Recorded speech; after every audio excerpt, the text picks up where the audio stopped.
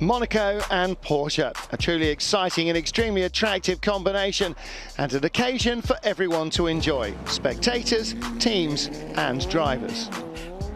This is definitely one of the hardest and one of the oldest and the best places to win.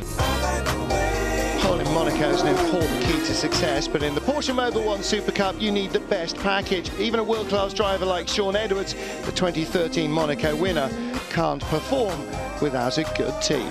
There's a lot of experienced drivers here now, and there always has been. The level of competition is very high, and for a new driver to come in, it's not easy. The new Porsche 911 GT3 Cup is used exclusively in the 2013 Porsche Mobil 1 Supercup. And Monaco was one of two races with a very special car for a special guest, World Rally champion Sebastian I have a lot of respect for this guy. He's 9 times world champion. I think it's one of the best drivers in the world of the century.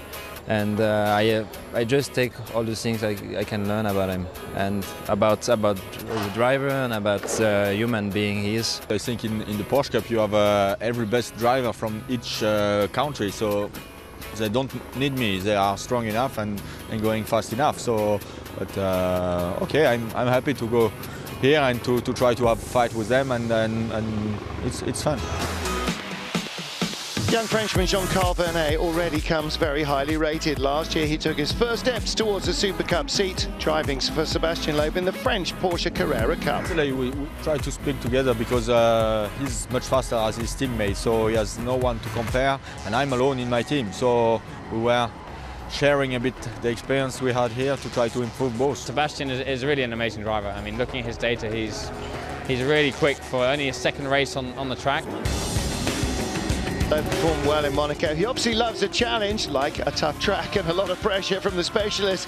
But in qualifying, he missed out on a chance to beat the up-and-coming Vernet in this clash of motorsport generations.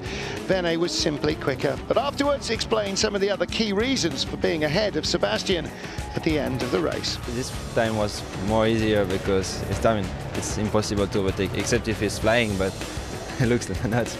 But no, I'm happy. I mean, we're good friends. It's cool. I had to do that because I know normally it's his last race in Supercup, so I can say that I finished one race in front of him.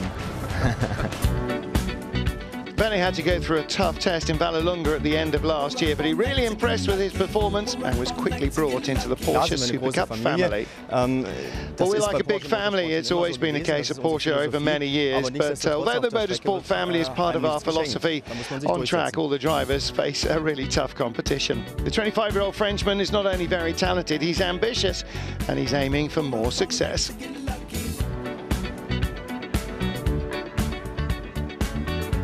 They know that I'm a rookie in Supercup, but I need to show them that I'm improving race after race and fight for the podium at the end of the year. Support comes from a lot of different groups. There's his team, there's the other drivers he's racing against, Porsche Motorsport and his own family. The support is greatly appreciated. Drivers being supported by us need to be good drivers. Performance is the main criterion, but those guys have to fit in too. We don't want them to be part of we do want them to be part of the Porsche philosophy, and Jean-Eric seems to fit us very well in that respect. Porsche Mobil 1 Supercup is a true challenge for everyone involved. The same car and the same setup, close races again and again, and well-known guest drivers providing even more excitement and entertainment. With such equal machinery and talented drivers, races are always closely fought, edge-of-the-seat affairs, and everyone's aiming high, whether they're rookie, scholarship driver, or one of the most experienced hands like Shaun Edwards.